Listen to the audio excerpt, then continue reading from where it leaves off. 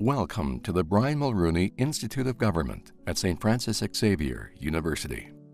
In addition to Mulroney Hall being a state-of-the-art teaching and research complex dedicated to the study of leadership, students and visitors will also find on display an extensive collection of artifacts, photos, and audiovisual material from Mr. Mulroney's time as Canada's 18th Prime Minister, including an exact replica of the Prime Minister's office.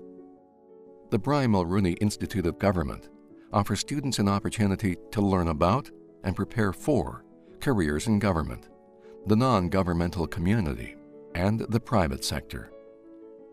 With access to generous scholarships and bursaries, students enrolled in the Institute's flagship Public Policy and Governance program are taught about the challenges of leadership and the various factors that have and continue to influence key policy decisions at all levels of government. Well, the Public Policy and Governance program at StFX is one of very few of its kind in Canada. It's a more applied look at politics, examining how public policy is actually made, giving students this amazing springboard into future careers in government, NGOs, law, or really any field that highly values research, writing, and analytical skills. It is Prime Minister Mulroney's hope that students who enter Mulroney Hall will feel inspired to make a positive contribution to the life of our country.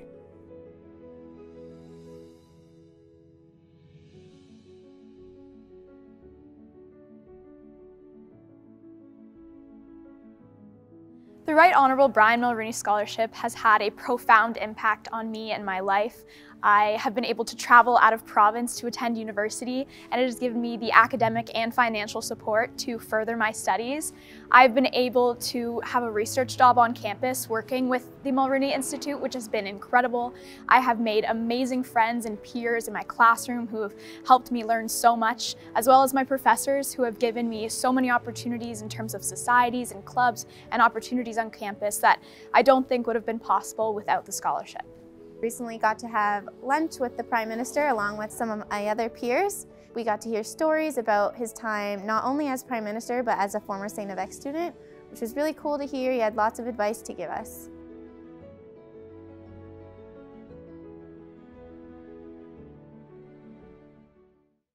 Good afternoon and welcome. I'm Dr. Andy Haken, and I have the privilege of serving as the President and Vice Chancellor of St. Francis Xavier University. I'll begin this afternoon's event with a territorial acknowledgement. At StFX, we acknowledge that we are in Mi'kma'ki, the ancestral and unceded territory of the Mi'kmaq people. This territory is covered by the treaties of peace and friendship, which Mi'kmaq and Wolastoq Maliseet peoples first signed with the British Crown in 1725. We are all treaty people, and making such a statement is viewed as an act of reconciliation. Welcome to the Brian Mulroney Institute of Government Distinguished Speaker Series. This series is designed to engage students, alumni, and the broader community and spark debate on society's most pressing issues. The Mulroney Institute brings together prominent Canadian and international experts to share their unique perspectives on public policy and governance and provide great insight into the thoughts and events that are shaping our times. The host of today's speaker series is Dr. Adam Lajeunesse, who serves as the Irving Shipbuilding Chair in Canadian Arctic Marine Security and as an assistant professor in the Brian Mulroney Institute of Government. Dr. Lajeunesse works on questions of Arctic sovereignty and security policy. An award-winning author, he has written extensively on Canadian Armed Forces Arctic operations, maritime security, Canadian-American cooperation in the North, and Canadian Arctic history. He's a fellow of the Canadian Global Affairs Institute, the Arctic Institute of North America, and the Centre for the Study of Security and Development, and sits on the editorial board of the Canadian Naval Review and the journal Arctic. Currently, Dr. Lajeunesse is working on Social Sciences and Humanities Research Council-funded histories of icebreaker operations in the Canadian Arctic, Northern Development, and circumpolar submarine operations. Adam's teaching is helping to shape StFX public policy and governance students into Canada's future and next leaders. Today's very special guest is one of Canada's great leaders, a StFX alumnus, a graduate of the class of 1959, a true Xaverian, and a tireless supporter of this university, the Right Honourable Brian Mulroney, the 18th Prime Minister of Canada.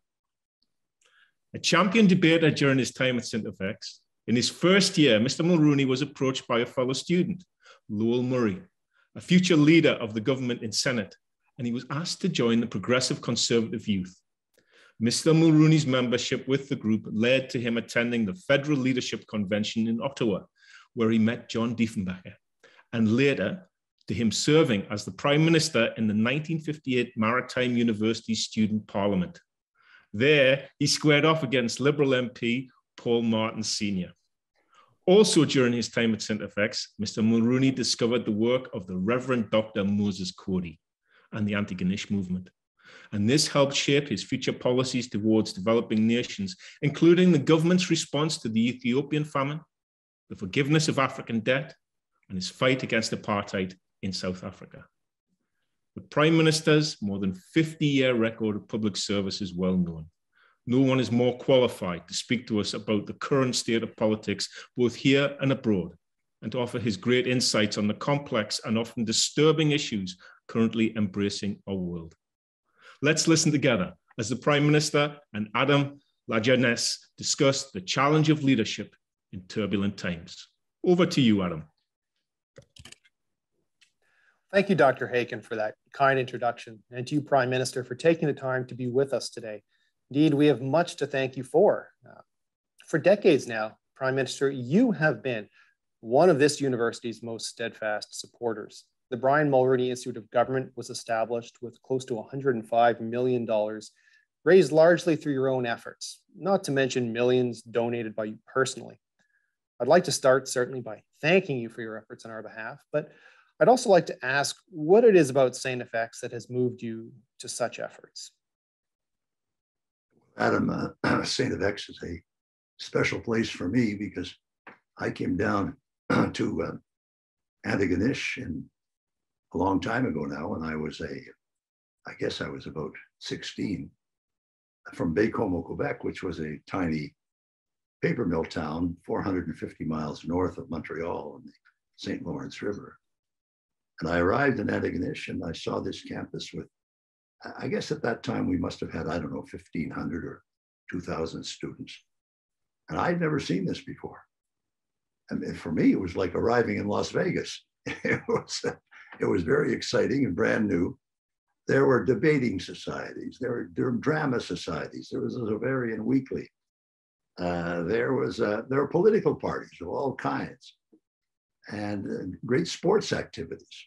So we had a tremendous opportunity here. And I felt that after, the graduating, thanks to great professors who not only taught us well, but also inculcated in us values that have remained with most of us, if not all, for a lifetime. So there I met the friends of a lifetime as well at StFX. Sam Wakeham, who was my roommate over in McNeil all those years ago, is still my closest friend. We talk all the time. In fact, there's just been a scholarship in his name at the Mulroney Institute.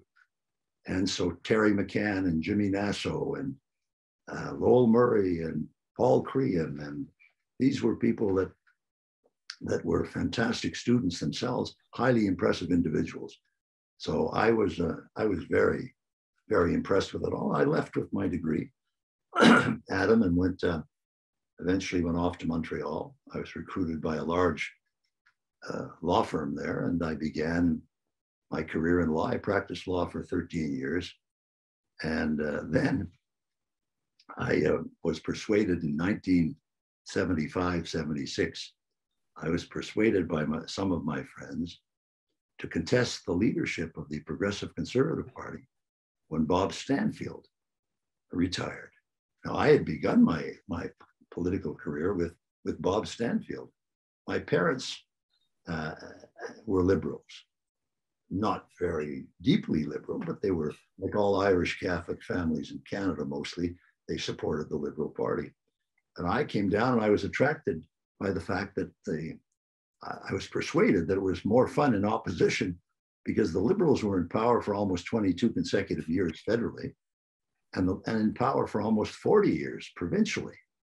And Bob Stanfield was in opposition. So I joined with him modestly and helped out in the 1960 election. So here I was all those years later, and I was being persuaded to run for the leadership of the party, which is what's going on now today. I had not been elected dog catcher, and yet I was persuaded to run, which proves at least one thing, that if you're going to be a leadership candidate, in my case, for leadership of the progressive conservative party at the time, you have to have somebody ask, what do you need to do this? I said, what you need really is a remarkable capacity for self-delusion. So I ran and was defeated. I came I came second on the first ballot, but I was eventually defeated, and I came back to Montreal, where I returned to my law firm, but I was recruited by the Iron Ore Company of Canada to become president of the company, which I took over at, I guess I was 36 or 37.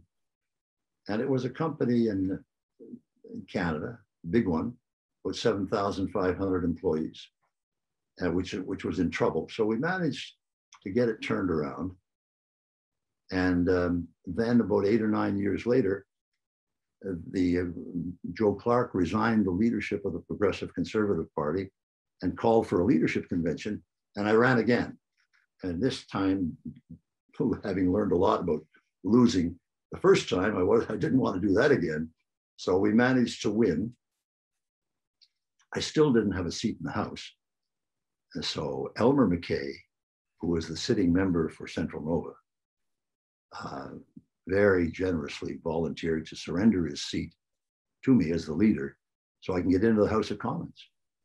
And so he did that. Elmer's a great man, a great friend of mine. And he became a senior minister in my government for 9 years. But so I was elected in Central Nova. I spent the whole summer at Pictou Lodge, campaigning in every nook and cranny of the beautiful riding, and won in August and entered the House of Commons as leader of the opposition with Pierre Trudeau as prime minister. And by November, we had opened up a lead of about 20 points on Mr. Trudeau. And so he retired. And in came John Turner as prime minister, who promptly opened up a lead of 14 points on me. So then he called an election, I think hoping to catch us off guard. And I went into the television debates. I think the numbers were, we were 14 points behind. And at a given point in time, in the English language debate, Prime Minister Turner made a comment, a statement that allowed me to get in there and I think give him a royal drubbing. That event took 41 seconds.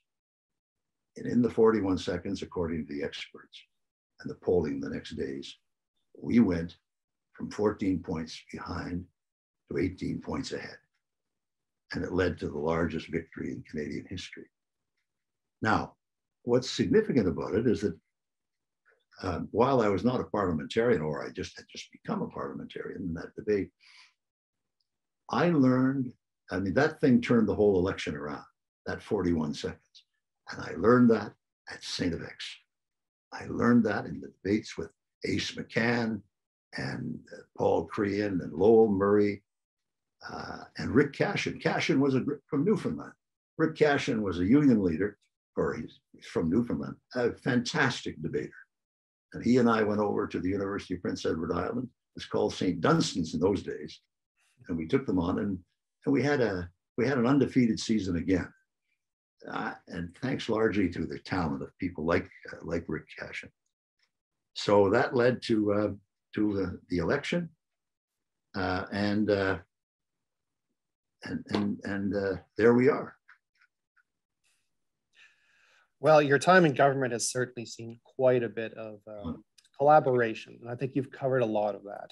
But one of the defining political challenges of our time seems to be the emergence or the hardening of different conceptions of reality, largely based on competing information ecosystems. So we see now in the United States, a large minority of people continue to believe that the 2020 election was stolen, or in Russia, where state media has convinced many people that Ukrainian Nazis began this current war. What I want to ask you is whether or not you see this as a worsening problem or a continuation of something that's always been a part of politics, and how you think leaders can still build consensus and good policy based on shared understandings of reality. Adam, just before I take that on, which is a very pertinent question, may I just terminate? I was thinking about StFX, and I really haven't fully answered your question. Of course. You know, why StFX? Well, in this, I'm in Palm Beach now, in my home in Palm Beach. And Sean Riley, I had done a campaign in 79, 80 for Greg McKinnon when he was president for $7 million. And Fred Doucette helped me in that campaign, obviously. He was assistant to the president of the university. And the two of us went off and we raised 12 million for the university. Those numbers seem pretty small today, but in those days, you know, it was pretty important. And so when I finished my political career and I went back to business, the first thing that I did when I made a little money was I funded scholarships in my father's name, my late father's name, at StFX, the Benedict Mulroney scholarships. My father was an electrician, and he held down 2 jobs all his life to help the family get educated and get out a little bit of Baie-Comeau. And he's the one, and his statement is on the wall of the Institute. He's the one who told me one night when I told him I was ready to quit and help out by taking an apprenticeship job at the paper mill. And he said to me, Brian, you know, you're right, we really need the money here. But I've learned one thing, and that the only way out of a paper mill town is through a university door. And you are going to university. And that's how I wound up at StFX. So I owed StFX, you know, some people tell you, well, you know, how did you be successful? Oh, I did it on my own. I was a real smart aleck. I didn't. The fact of the matter, in my experience, no one does it on his own or her own. We all need a helping hand from time to time. And you have to be, if you've succeeded in whatever your career choice was, you should give back and help out. And my affection and respect for the region and for the people I met, what have you. In fact, I love the area so much that even today, I'm looking around at maybe building a home on the water and outside of Antigonish or Miragamish, and teaching at the university and lecturing there, living part-time there and maybe part-time down here kind of thing. But that's how deeply affected I was by my experience at StFX. And so when Sean Riley and Tim Lang showed up here a number of years ago now and asked me if I would head a campaign to raise $25 million for the university, I first said no, and then they persuaded, Sean was very persuasive, convinced me to do it. And that campaign lasted a number of years. We didn't have a big infrastructure at StFX. The campaign really was me out knocking on doors with a tin cup, and my daughter Caroline helping me. Frank McKenna gave me great help, and the other, Sam Waken, others as well, who helped out during the course of the campaign. But we wound up at a given point in time, I wound up with, I'm coming back. I got to tell you this, I'm coming back from Nelson Mandela's funeral on the Prime Minister's private aircraft. And one of the people, the invited guests there was Stephen McNeill, the Premier of Nova Scotia, whom I did not know. And so he and I sat down and had a great time talking Nova Scotia politics. And I told him about StFX and what we were trying to do to build Mulroney Hall and the Institute and scholarships and that. And he never said a word. And then as we were getting off the plane in Ottawa, he, in a totally unsolicited manner, and very kind and generous he was, and a great premier. I thought it turned out to be a great premier. He said to me out of the blue, I'll give you Nova Scotia will give you $5 million. And we're delighted that you're spending that money in Nova Scotia, not in Montreal or Toronto. So that led to a situation where I kept raising money at a given point, at a given point in time, I called the Prime Minister, Mr. Trudeau. And I said, I'd like to see you for lunch. He said, fine. So we met in Montreal at the Sheraton Hotel. And we had lunch, and I made my pitch for StFX. And what impressed him, Andy talked about Moses Cody. That affected me a great deal. But this university was built, I think, about 165 years ago by poor farmers and fishermen and clergy from Glasgow to Cape Breton. They built the university. And some people say that, you don't have to give back. Well, you do. You've got to give back. And so I'm sitting there with Trudeau in this background, and he knew a lot about it too. And he said, well, what do you need? I said, well, I need to conclude this. He said, how much have you raised? I said, I've raised $65 million from the private sector. He said, wow. He said, usually people come to see us for the first money, and then they try and raise money after. I said, well, we tried it with StFX, we did it this way. He said, how much do you need? I said, I need between $25 and $30 million.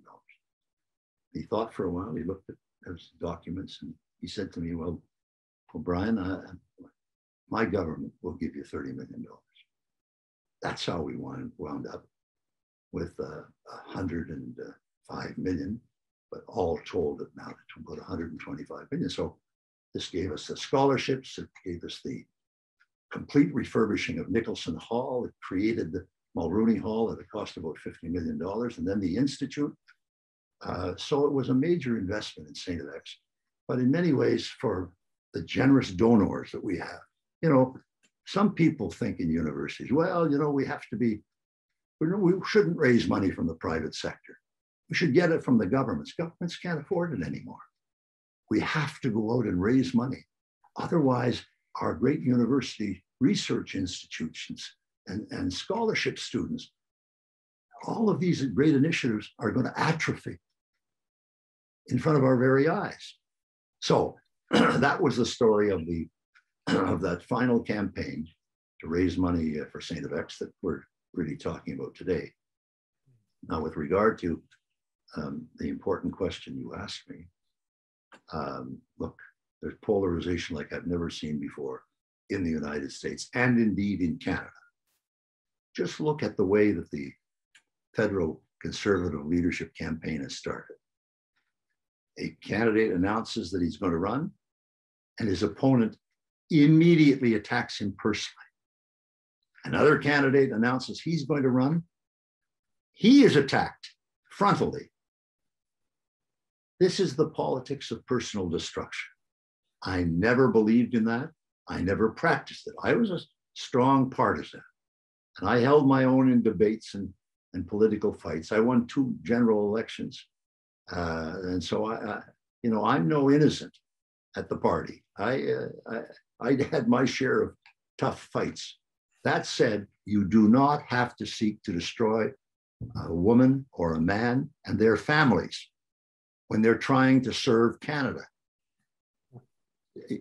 So the same disastrous political situation that you see in Washington, where no one talks to each other, to the other. There's no communication. The Republicans hate the Democrats and back and forth. The same thing is happening here in Canada. And this is a recipe for complete paralysis.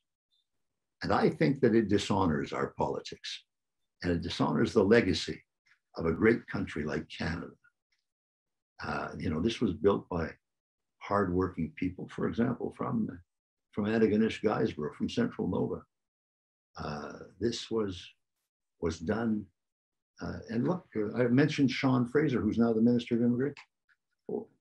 Look, what's going on? This idea that he had, this fantastic idea, which is going to bring possibly thousands and thousands of jobs to Atlantic Canada. Why? Because he had the idea and he was ready to fight for it. There's a constructive attitude. That's what we all should be doing in politics. But we've been taken over, we've been hijacked. Our politics has been hijacked by the sad, I think, intrusion of brutality into the politics of America. And now our people feel that they have to do the same thing. They don't. And I'll bet you a lot of money right now that the guy who wins the next election is the fellow with a grand vision for the future of Canada in important areas to families and children and grandchildren. That's the guy or the woman who's going to win. None of this garbage politics. And so if I were asked for an opinion, which I suppose I am, I would say to whomever in any party, look for the high road, articulate a grand vision for the future of Canada, and stay on the high road from beginning to end. Well, Prime Minister, it is heartening to hear a former Conservative Prime Minister sitting down for lunch with a current Liberal Prime Minister, praising a Liberal cabinet minister. I think that is the kind of bipartisanship that we'd like to continue to develop. And hopefully in several more decades, we can continue to see that kind of cooperation in and out of retirement. Unfortunately, brutality in politics isn't what's leading the headlines these days. Obviously, what we're watching in the Ukraine is at the front of almost everyone's mind and is one of the country's most pressing policy problems in a number of different areas. In 1991, Canada, under your leadership, actually became the first Western state to officially recognize Ukrainian independence. So obviously today that independence and Ukraine's very existence is at threat of being extinguished. What do you believe that Canada could or should be doing for the Ukraine that we're not already? Well, because in 1991, I guess it was, I recognized my government became the first, as you say, to recognize the independence of Ukraine. And George Bush and President Gorbachev tried to talk me out of it, excuse me, for different reasons. Gorbachev told me that this would signal the decomposition of the Soviet Union. And that, I mean, I got along very well with Gorbachev. I admired him and so on. I didn't want him to come to any harm. But as I said to him, look, Mikhail, I've got 1.4 million Canadians of Ukrainian heritage, the largest diaspora, Ukrainian diaspora in the world outside of Russia. And so they've been fighting for independence and wanting independence their entire lives and generations and generations. So I'm not going to, and George Bush had a different reason. George Bush was in favor of it, but the timing did not concord with his view of what would happen in Eastern and Central Europe. So I said to both of them, no, I'm going to do it because the Ukrainians in Canada and elsewhere deserve our respect, and we deserve our special attention at this moment. So we did it. And so now here we have today an unprovoked criminal war by murderous thugs in Moscow, pretending to be senior statesmen. And they're not at all, they're war criminals, what they're doing, killing babies and women and children and men, soldiers, blowing up apartment buildings, hospitals, orphanages, for God's sake. This has never been seen in Europe in 80 years. And here we are in this year of a new century, and by God, they're back at it again. So what I anguish over it particularly because I see that that independence that we recognized for Ukraine is now today being stripped away, bullet by bullet, tank by tank,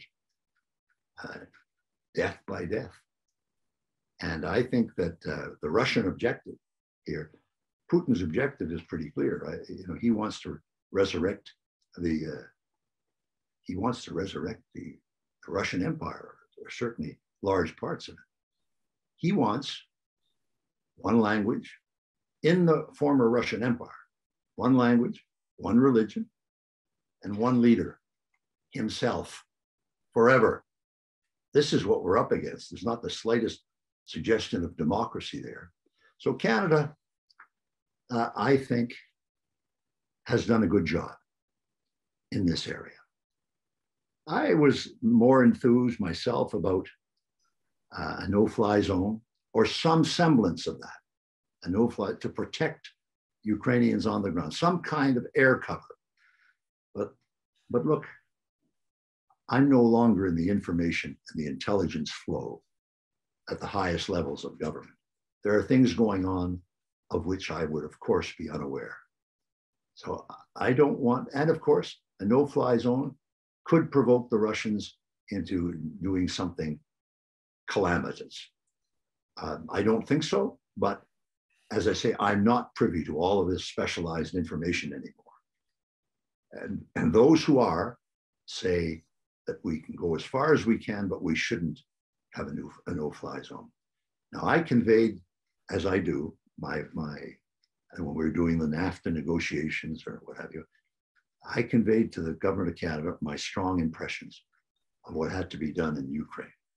And I gave it to senior cabinet ministers some time ago.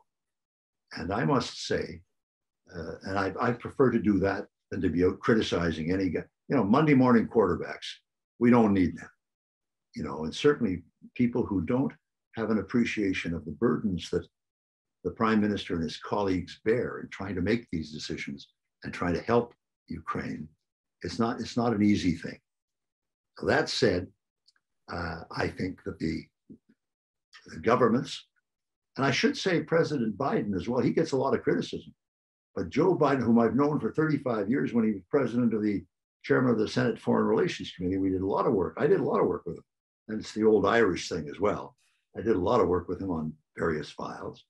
And I like him a lot.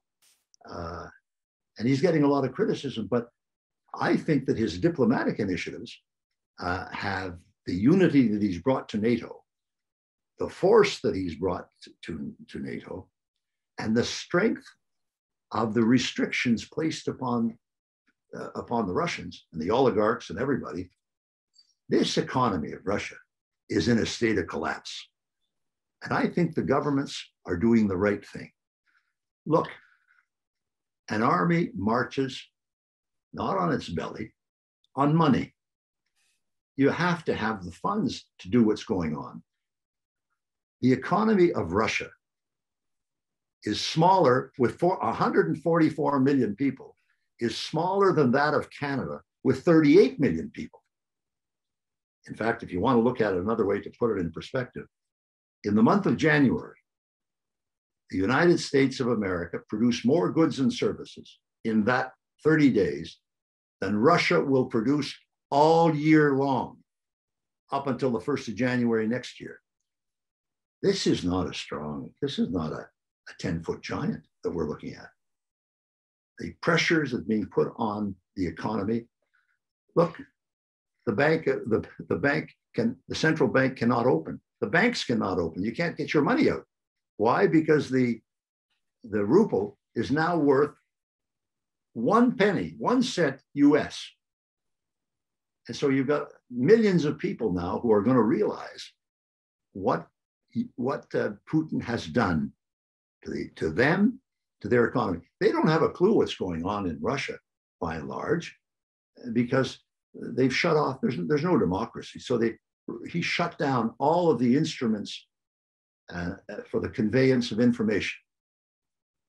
So the poor Russian people, they don't have a clue what's going on. But I'll tell you, they're going to have a clue when all of a sudden investment completely disappears, goods and services are no longer available, and the government can no longer pay the salaries. Now, one thing, Adam, that should be of interest is the role of China in this. one thing that might happen here is that the Chinese arrange things in such a way that they have a client-state relationship with Russia. They provide cash and they provide support in this difficult period. And in return, Russia inevitably enters into a subservient relationship with China to supply agricultural products, wheat, mining products, nickel, iron ore, you name it, even electricity from the most eastern end down by Vladivostok to China. So they become a supplier of goods and services in a very subordinate manner to China. And this then creates an alliance that we don't want to see. And so that'll have to be dealt with. But I guess the quick answer to your question, again, is that I think the governments are doing well, the Western governments. I wish to hell we could do something that would keep those planes out of the sky, but I realize the argument against. But every time I see one of these poor women being shot, holding a baby in her arms, and the baby dies. Look, these guys are all going to wind up before the war crimes panels in The Hague. And look at all the former leaders who are in jail from Yugoslavia and Africa and so on, who are all in jail for the rest of their lives. This is what's going to happen to this crowd. And because they are war criminals for what they're doing. It's unforgivable. And now, this ends in one of three ways. Ukraine wins, Russia wins, or there's a negotiated settlement. And my guess is that they're going to negotiate a settlement in the next few days or the next few weeks, which will result in a different situation, probably Ukraine agreeing to become a neutral nation and not to seek membership in NATO, and also not to accept NATO armaments on their territory, and to do some kind of recognition, de façon boiteuse, as they would say, in the eastern provinces. And Russia has to have a ceasefire, withdraw immediately, and sign a peace treaty that is guaranteed by the United States and NATO and the European Union. Something like that, my guess is that is what is going to happen.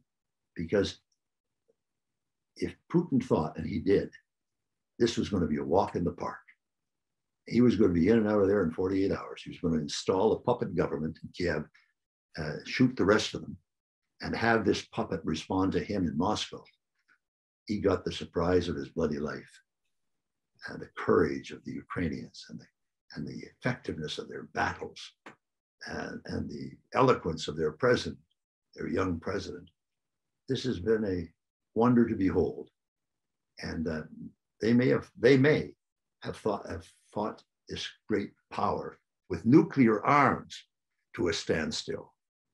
And you can bet a lot of money that if Putin, whom I first knew when he was deputy mayor of Leningrad, when I do official visits to the Soviet Union at the time when Gorbachev was in power, you can be sure that if he is suing for peace, he knows that he made a very, very unwise decision, and he better get the hell out of there as fast as he can. Well, Prime Minister, I think all of our viewers hope with you that this war ends very quickly, and that it ultimately ends with Vladimir Putin and many of his cronies in The Hague. If, however, you're right, and I think you very good chance of that we see a negotiated settlement in the very near future, the impacts from this invasion are going to still be very long lasting, both for the European security dynamic and the global economy. To my mind, Russia has reemerged now as a competitor, as an adversary or an enemy, as opposed to just a competitor. And so we've got Western nations scrambling to increase their defense budgets and to diversify their energy supplies. So over the long term, over 10 or 20 years, what can Canada do to adapt to this new economic and geopolitical reality? Well, economically, we've got to articulate the need for a Marshall Plan for Ukraine. We've got to rebuild that country, and that's going to take, well, look, the Western democracies rebuilt Europe after the war. That's why you have Germany and France in such impressive positions today. We got to do the same thing with Ukraine and make certain that they're back on their feet. We also have to, in Canada, we've got to start, honoring our commitments. We have a commitment to spend 2% of GDP on defense. And I'm almost ashamed to tell you as a Canadian that the last government that met that 2% commitment was mine all those years ago. It shouldn't be. I had it at 2% and it's gone steadily downhill like this. And so as John, we get ridiculed and around the world for the weakness of our defense, which we've just seen. You know, we don't have the military clout that we should have.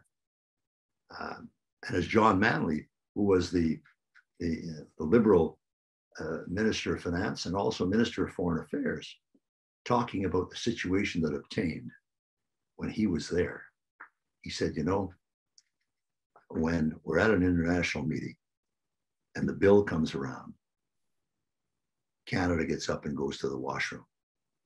Well, this is not a pretty picture for a great country like ours. So that has to be correct.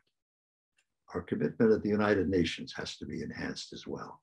We keep getting defeated for seats on the Security Council. 2 successive governments in Canada have had that. This is very demeaning. We're one of the founders, one of the great players at the United Nations. Lester Pearson, for God's sake, won the Nobel Peace Prize for his idea for peacekeeping in the Middle East, in Suez, in 1956. So we have a large and golden legacy Canada has in foreign affairs. We got to get back into it again. And so we've got to, you know, the government has got to, nationally, it's got a big program it has to do. And, you know, they'll select their own policies. If I were there, which thank God I'm not, I'd have my own ideas. But they need to do big things, and they have to articulate for Canadians a grand vision of where they think this country is going to be in 5 and 10 years. And what will the benefits be for ordinary Canadians trying to pay their bills and accommodate these rise in prices? And there'll be rises in interest rates for their mortgages and so on. And what kind of environment are they going to leave? They have to leave a pristine environment.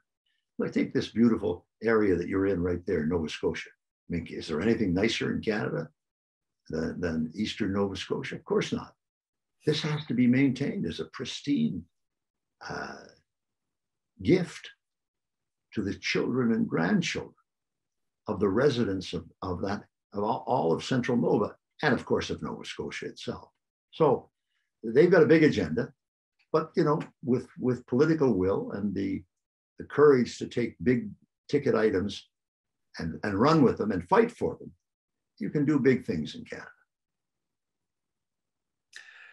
Well, I think all eyes are on Russia, as we've been talking about. That really seems to be the confrontation that is capturing the world's attention. However, as you know, there's a broader global struggle between authoritarianism and democracy, seemingly to determine which will define the 21st century.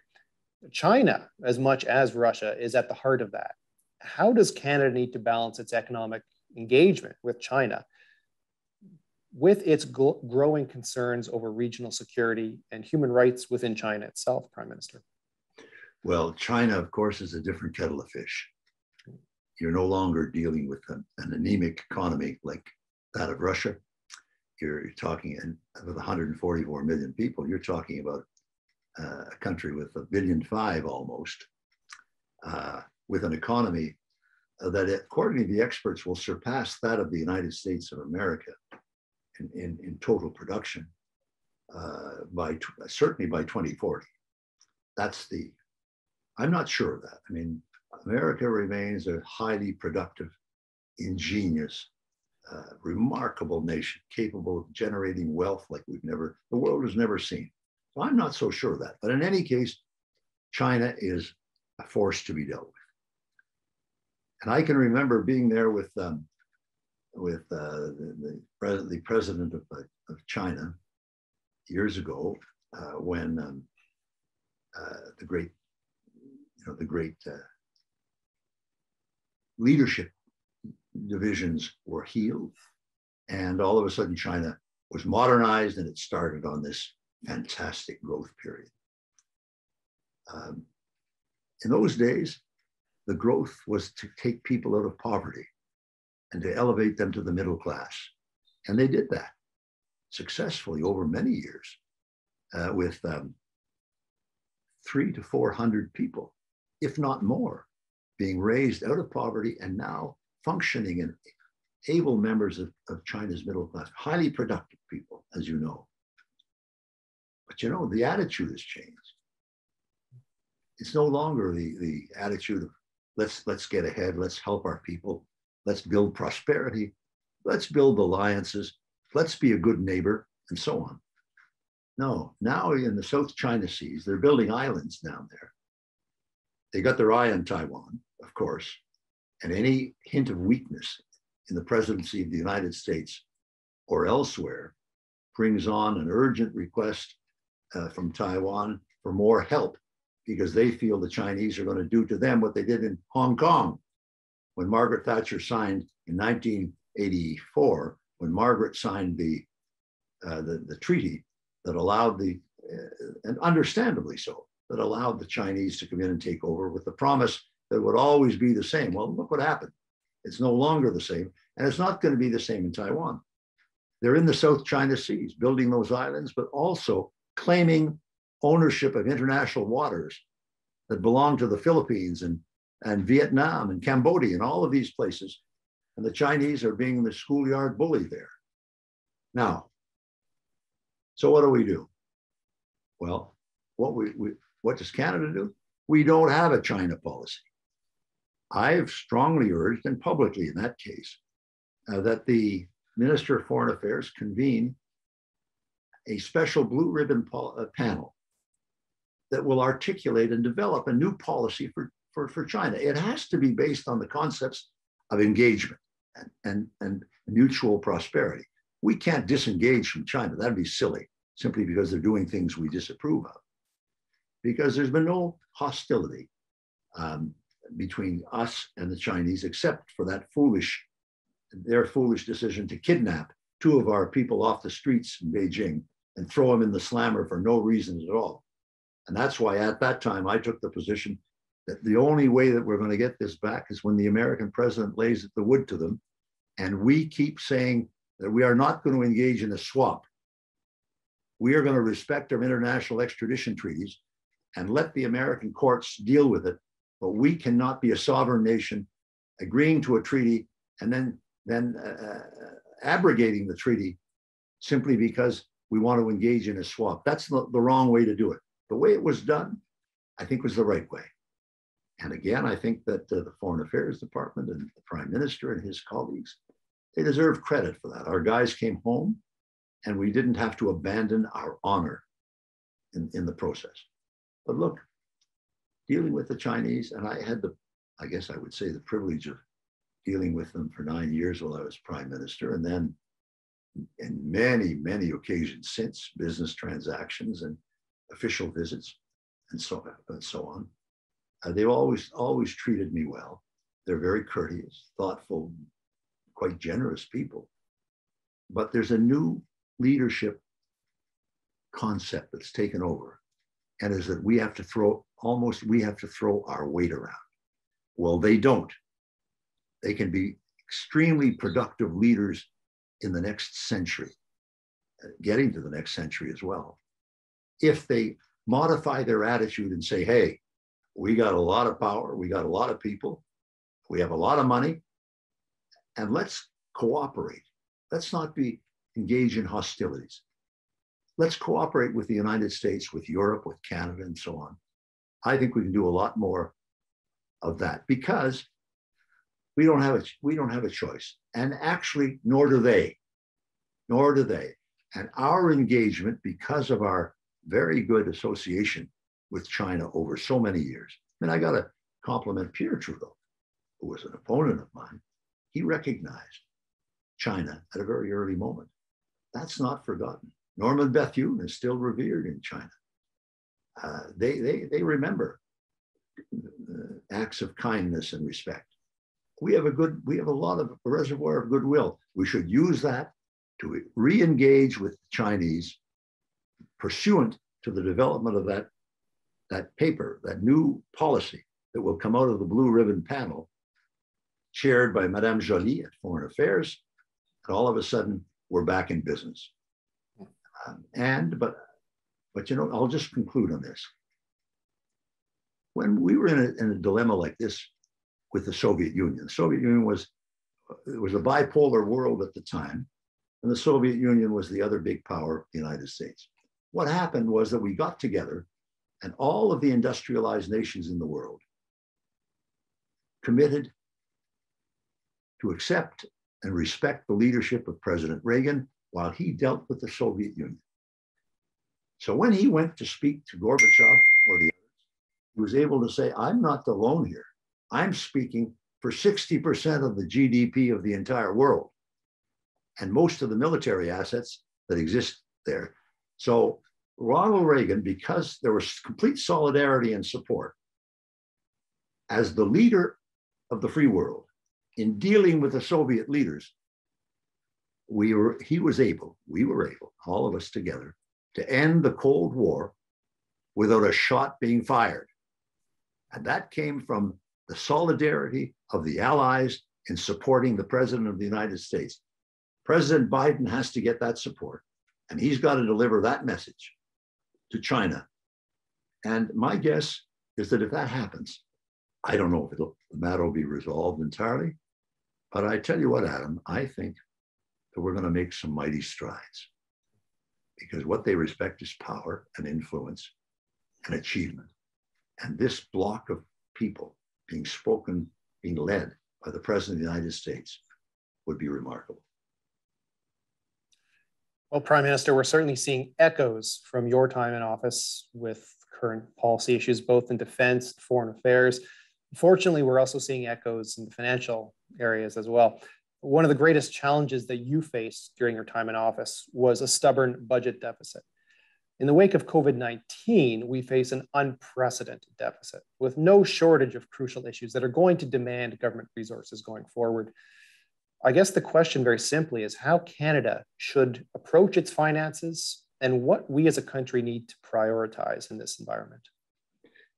Well, you're quite right. I mean, one of the nightmares I inherited was the largest deficits are measured as a percentage of GDP.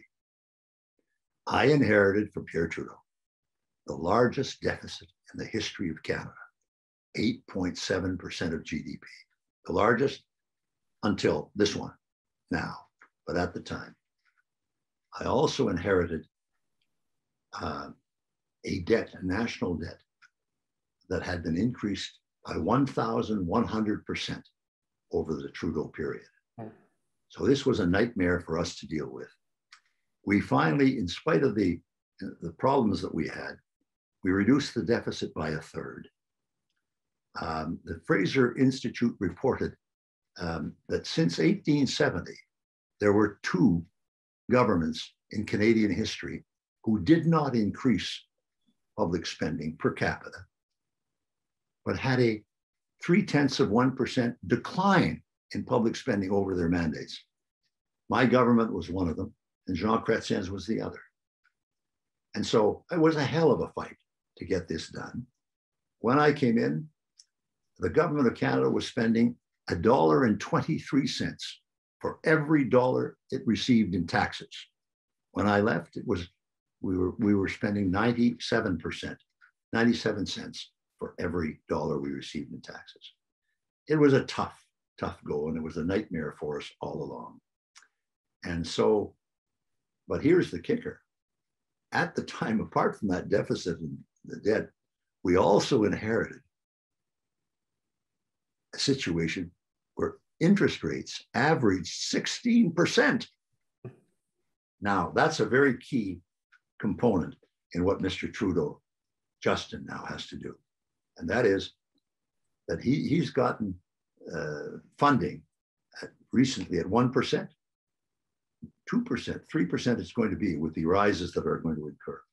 That's a long, long way from 16%, or in one case, 22.7% that we went through in the 80s. This was a calamitous fiscal situation we inherited.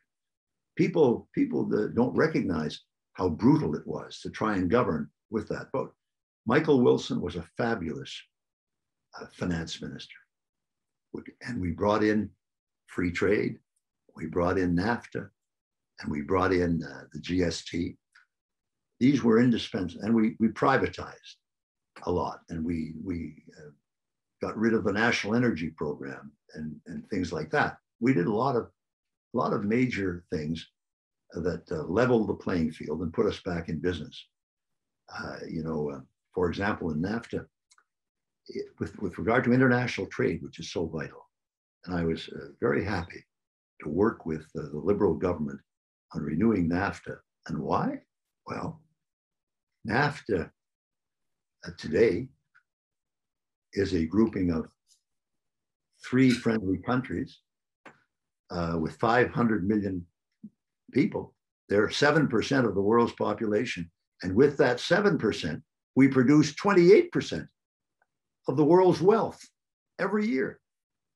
This is pretty good going. This is a good deal for Canada. In fact, it took 120 years for Canada to generate in US dollars a GDP of almost $600 billion. With free trade and NAFTA, it took 30 years to triple it to $1.8 trillion a year for Canada. So if you have the team that's willing to make the sacrifice and the political sacrifice, because believe me, the GST was the most unpopular tax in the history of Christendom. And I bore the brunt of the attacks. I got all the scars today to prove it. But if you look at it today, others said they were going to abolish it and get rid of it. They were going to get rid of NAFTA. They're going to get rid of free trade. It's all still there. Why? Because these were the fundamental structural changes that Canada had to have happen to the economy to put it in the position today that will allow Justin Trudeau to deal with this extraordinary deficit and national debt in a much easier manner than we did, because interest rates are very, very low relative to where we were. Interest rates are low, and economic growth is going to bounce back very strongly. And so there's going to be a lot of money coming into the Treasury. And if it's wisely prioritized and spent, we'll be out of the bushes probably in 10, 12 years, which is not long in the life of a nation. Well, Prime Minister, those of us with mortgages do hope that we don't return to 22.8%. No. You mentioned NAFTA. So I'll move to a question that one of our students asked, actually. And that is, while this is an overwhelmingly popular agreement, polls are fairly conclusive on that in Canada, it is still contentious, certainly in places. And having gone through a very contentious negotiating process with the United States very recently, our minds should probably look forward to the next such round of negotiations.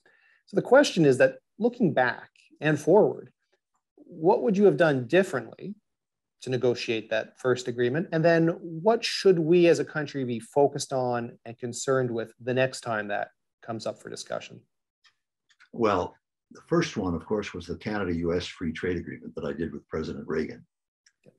And that increased our trade by 300%, created millions of jobs in Canada.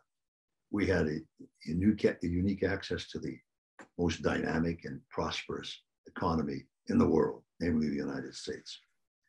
And the GST was a necessary component because buried in the products in those days was a 13.5% manufacturer's sales tax. It was secret. Nobody knew about it. But no government wanted to remove it because you'd have to then replace it with a visible tax. But that product, that 13.5% tax on our trade and our exports going into the United States, made them uncompetitive. As soon as they hit the border, it's 13.5% more, as it was for us in Canada. The GST was a replacement tax of 7% when I was there. It's now 7%. The GST came off at the border. It was a consumption tax. So it didn't follow the product into the United States.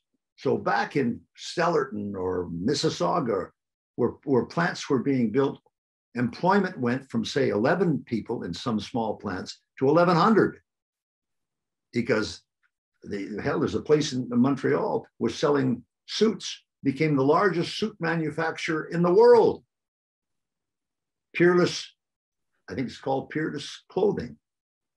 And hundreds and thousands of employees were taken on because of the export capacity of Canada that was so strongly enhanced by the Canada-United States Free Trade Agreement. And then with the addition of Mexico and the US and Canada by NAFTA. Well, what we're going to have to do the next time is make damn sure that we renew it. And you can see how difficult it was the last time, because people see how well Canada is doing by this. And some politicians, protectionists, and we won't name anybody, but protectionists and provincialists, they want us to stop this. But you can't stop the world and say, I'm going to get off. The world's going towards globalization, towards freer and freer trade, and we have got to start protecting our intellectual property. We've got to start protecting artificial intelligence. We've got to start protecting the high technologies industries. We've got to be part of that, because that's the way we're going to grow, with the help of all of our universities, with the help of the research that's going on in our major universities across Canada. You put them together, and we've got a package deal, and sometimes in niche markets, that will allow us to continue to create the thousands and thousands of jobs that Nova Scotia and the rest of Canada needs. Another thing that they've got to do while they're doing this, Canada's population, and this is an area where Sean Fraser is deeply involved as Minister of Immigration. Thank the Lord he's there, because he knows what the nature of the problems and the challenges. We've got to increase the population of Canada from 38 million to 75 million over a reasonable period of time, and hopefully 100 million. Otherwise, we're going to get left behind in the demographic growth patterns of the world. And we don't want to be, as they say in Quebec, a toothpick. We don't want to be a toothpick. We want to remain a vigorous, powerful, much admired nation around the world. And to do that, we've got to bring in immigrants. And we've got to have policies that encourage young families in the demographic area. And so these are some of the vital challenges that Canada faces. And they're not easy. And you're going to have to break down prejudices and hostilities and so on. But that's what a prime minister is for. You don't get elected. Prime minister's not elected for popularity. He's elected to provide leadership. As Bill Clinton said so well, leadership is the capacity to look around the corner of history just a little bit. And if the prime minister looks around the corner of history a little bit, he's going to see these various challenges. Some of them, if he accepts them, will make him very unpopular. But that's what he's there for. That's what he's there for, to provide leadership. And if that's his attitude, then Canadians have to be told not what they want to hear, but what they have to know. And what they have to know is that if there's no vision, as it's said over the Parliament buildings, that where there's no vision, the nation will perish. Well, we won't perish, but we're certainly going to fall behind.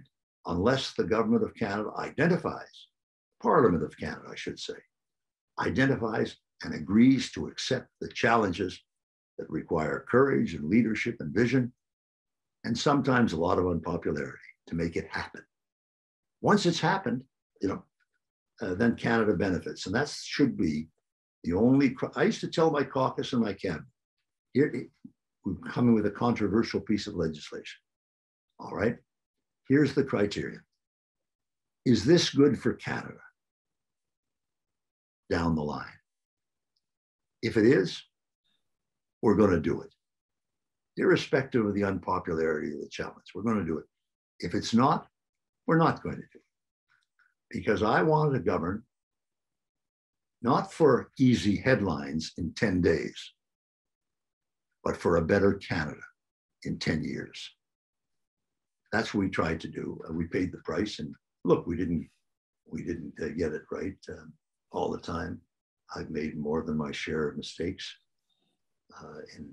both in politics and in life, and so on. But nothing's perfect, and hindsight is always 20/20. So what you do is you have your agenda, and you proceed in the belief that the implementation of your agenda will benefit the ordinary Canadians in the longer haul. Well, Prime Minister, let's close with our last question, and it's a fairly open-ended one. In September, the Conservative Party of Canada is going to pick its new leader. And the choices, as you've mentioned earlier, are very different visions for what the party could or should be. I'd like to give you the opportunity to offer any thoughts on the future of the party that you once ran. Well, when I watch it, one question comes to mind, Adam. Do you think it's too late for a comeback? Oh, God, you'd have to be out of your mind to think that. But no, look, they've got good candidates who've announced. Poilievre is a very bright, very effective member of the opposition in the House of Commons. And he's got a long history in the party. Jean Charest has been a very successful premier of Quebec, and he was a successful member of my government, senior cabinet minister, minister of environment. A very attractive guy and a great campaigner. He's a great candidate. Patrick Brown is probably the best organizer in Canada. The mayor of Brampton, he used to be leader of the Ontario Progressive Conservative Party, and others that I don't know so far. But these are three outstanding people. Now, the question that they have to answer, and the party has to answer, do you want a candidate who can win a convention, or do you want a candidate who can win an election? There's a big difference. There's a big, big difference in that regard. And we went through earlier how you win elections. And if you don't win, you may be a nice guy, but if you win the convention, it's fine. You got Stornoway, you can live in Stornoway, they give you a car and a driver, that kind of stuff. But I'll give you an appalling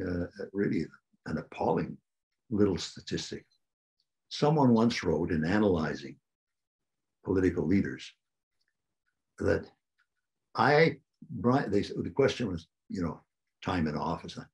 Brian Mulroney alone has given the Conservative Party more time in office than all leaders combined in the previous 58 years.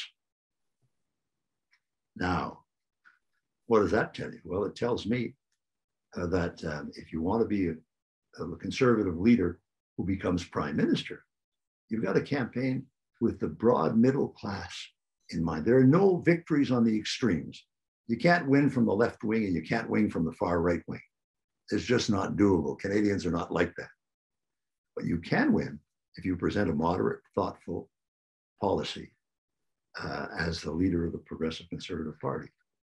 If these leaders, whomever wins the convention, adopts that kind of attitude and that kind of policy in all areas, foreign affairs, financial matters, social policy, you know, then he's going to win. Watching American presidents, and I've known 10 American presidents, and I worked very closely, intimately with 3, President Reagan, President Bush, and President Clinton. And watching them, I finally figured out that to be a successful American president, and you can probably say the same thing about a prime minister, but to be a successful American president, as I watched them all so intimately and so closely for so many years, you got to have 2 things. You got to have substance, and you got to have style.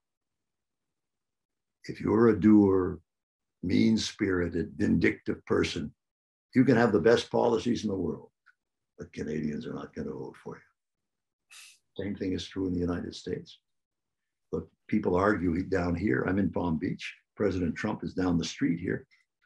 And people argue, supporters will tell me, you know, President Trump did a great job in substance. They like his policies in taxation and trade and so on. But we wish he could stay the hell off Twitter and stop insulting people. You know, it's a small thing, but in the mind of an independent voter or a young woman in the suburbs of Philadelphia or what have you, or Toronto in Etobicoke, they don't like that stuff. And unless political leaders understand that that's where the country is, and for the Conservatives, well, how are they going to, here's a question for the next leader. The 3 biggest cities in Canada are Montreal, Toronto, and Vancouver. We didn't win a seat in the last couple of elections in Montreal. We didn't win a seat in Toronto, and we won a small handful in Vancouver. Now, how are you going to form a majority government with that kind of situation? So all it means is that the candidates are going to have to understand that Canada is not the country of 1945. It's a different country, a different population. And so and all immigrants, you know, there's never been a wave of immigration in Canada that has not brought honor to this country. Be it the Irish, the Jews, the Ukrainians, the Poles, the Italians, every wave of immigration which has built our country has brought honor and prosperity to our country. That's a new reality that we have now.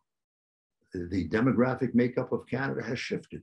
So we better get with the program. If you want to be prime minister, you better get with the program. It is a modern, sophisticated, highly impressive, and quite wonderful country we have. And you better be able to understand it and to deal with it and to lead it properly. Thank you, Prime Minister. I share your hopes for a thoughtful and cooperative government, as I think do we all. I believe that's all the time that we have today, though. This has been a truly enlightening conversation. And on behalf of the entire audience, let me express our gratitude for your taking the time to speak to the university, our students, and guests. I think we're seeing more and more the cyclical nature of so many Canadian public policy challenges that we've talked about today. And the opportunity to learn from your experience has been invaluable. So let me thank you as well. Let me thank you again. And of course, thank our audience for joining us. And to them, I would say, please be sure to watch the Mulroney Institute website for forthcoming events, including our ongoing Distinguished Speaker Series. Take care. Thank you very much, Adam, for having me. I'm honored to be with you and be able to talk to so many students and friends of the university.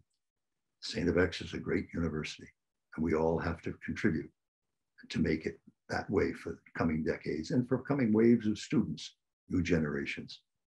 So thank you very much for this opportunity, and my very best wishes to all of your viewers today. Thank you. Thank you, Prime Minister.